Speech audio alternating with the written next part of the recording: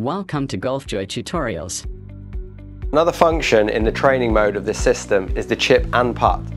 Previously it was just chipping, so once you hit onto the green it gives you the distance to the hole. Now with chip and putt the goal is to get the ball in the hole, so you continue until you get the ball in the hole. So I'll click on chip and putt. Again, I'm going to go and choose Pebble Beach. I might choose a different hole, but before I click start and go into this hole I've got to set up the green. So I'll go into settings, and then here on the right it's going to give me a few different options. So the first one would be the wind setting, and this goes from anywhere of no breeze to real gusts. If I'm playing Pebble Beach, if I want to make it realistic, I might put it on like a slightly windy or strong breeze. And then you can have green speed. The obviously higher the number, the quicker the green speed. And then the other one, concede, is which this puts a circle around the hole. It goes from anywhere from no conceding hole to about 3 yards. It's like 5 or 6 different options. I suggest for amateurs, you put it on a green speed of 9 with a concede circle of about 1. If we go here, it's going to give you ball data and it's going to give you the AI caddy as well. So right, I have selected my settings and I'm going to go into confirm so I can start to practice. Gone into the gameplay now, and just there's a couple of features you need to recognize.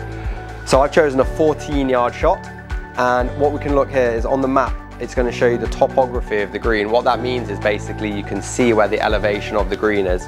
Red is the highest point on the green and blue is the lowest point. They put me at a place where it's high on the right and sloping down towards the left. So now I can use course strategy to chip the ball to a place where I want my next putt to be. For me, I would probably chip a little bit left of the hole, which will leave me an uphill putt. I find this a bit easier to get in the hole. And I know by looking at this map, if I chip to the right, it's going to leave me a downhill putt, therefore maybe a little bit more difficult. You can click on the grid icon. That's just going to make it slightly clearer to show where the slope is. Obviously red is high, blue is the lowest. And you'll find that these lines, they're running down the hill like this, so it's going to build up a very clear image, just like you would outside, to where you should be chipping the ball and where you shouldn't be chipping the ball.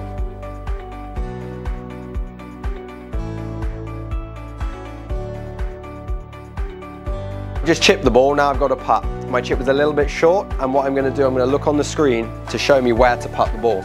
So it says here, I've got a distance of just under 5 yards, and it's showing me that the right is higher than the left, so it's a right to left putt.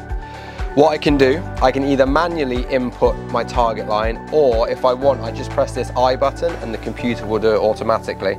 So if I click there, it's already given me my preferred target line, and now what I can do, before I hit the ball, as always, do your practice swings, and I can try and feel the distance that I need to hit the ball to hopefully make it in the hole.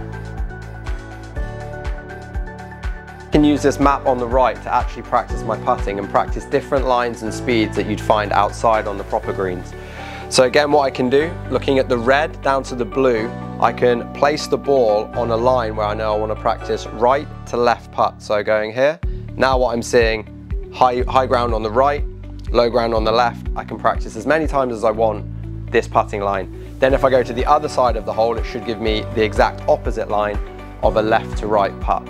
So using this system, it's going to give me a lot of chance to practice my ball speed control and my green reading. Game you can play to put your chipping and putting under a little bit of pressure is a game called Par 6. So this means every hole you have to do 1 chip, 1 putt in order to get a par of 2. So Par 6 is obviously playing 3 holes. So what I would do, I've got a 12-yard chip, I would try to chip, and 1 putt.